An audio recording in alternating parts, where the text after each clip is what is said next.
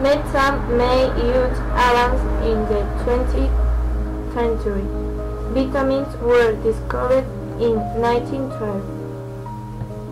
Insulin was first used to treat a patient in 1922. The iron lamp was invented in 1928. In 1943, William Koch built the first artificial kidney machine. Penicillin was discovered in 1928 by Alexander Fleming. A vaccine for measles was discovered in 1963.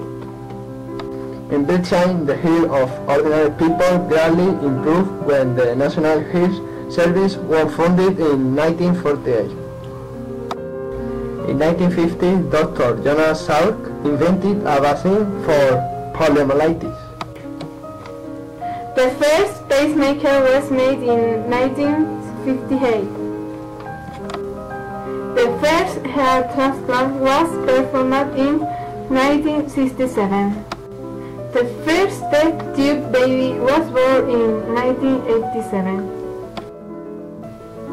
In 1980, the World Health Organization announced the smallpox as being eradicated.